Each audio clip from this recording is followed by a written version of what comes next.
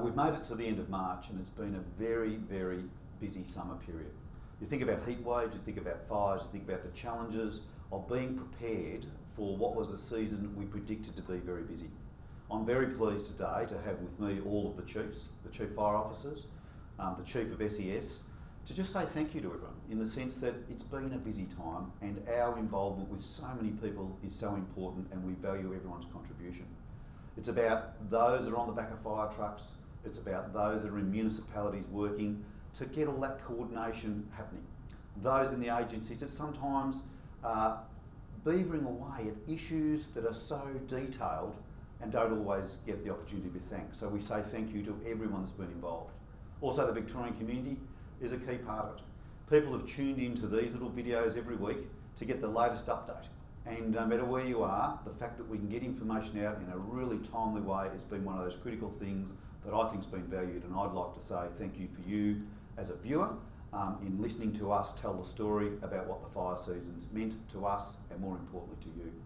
So I'll hand over to the chiefs and let them say thank you. And there's some really important words that we should all take time to dwell on, respect and understand the words we're saying. So thank you.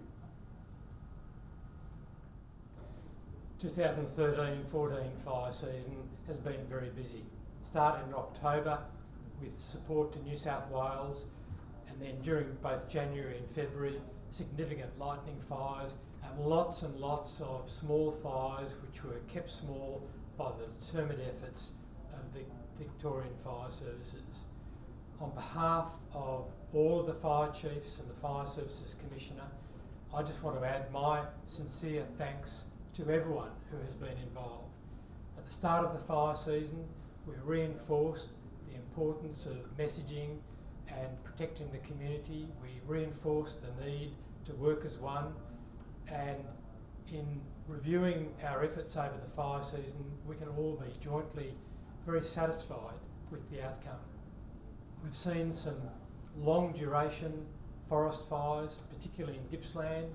We've seen the Hazelwood mine fire.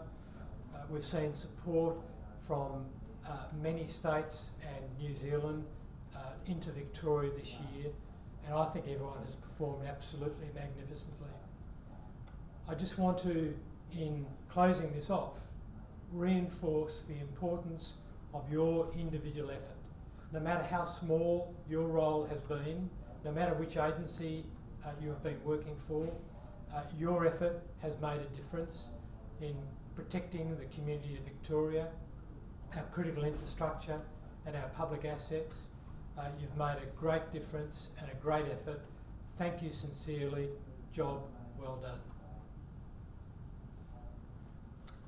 I'd just like to offer my sincere thanks to everyone in emergency management in Victoria for their outstanding efforts over what has been a very long and difficult bushfire season with the added complexity of a fire in the Morwell open cut at Hazelwood. In particular, I'd like to acknowledge the volunteers who have kept up their commitment right throughout the bushfire season.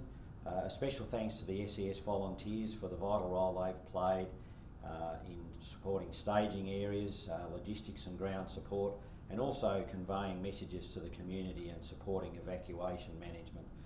This work is quite important and has been vital in assisting the fire agencies to do their job. Thank you.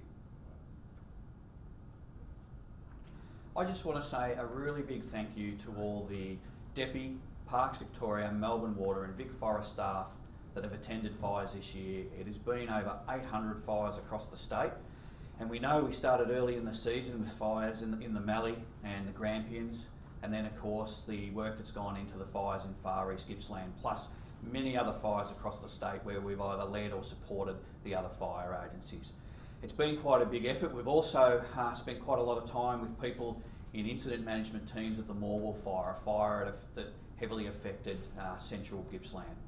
So it's with a sincere thanks on behalf of all the other agencies and the Fire Services Commissioner that I say a really good effort from everybody from across the state to contribute to helping make Victoria safer. I'd just like to say thank you very much to the Metropolitan Fire Brigade, its members, not just firefighters but the broad range of support staff that have assisted during this unprecedented response from the MFB this summer season.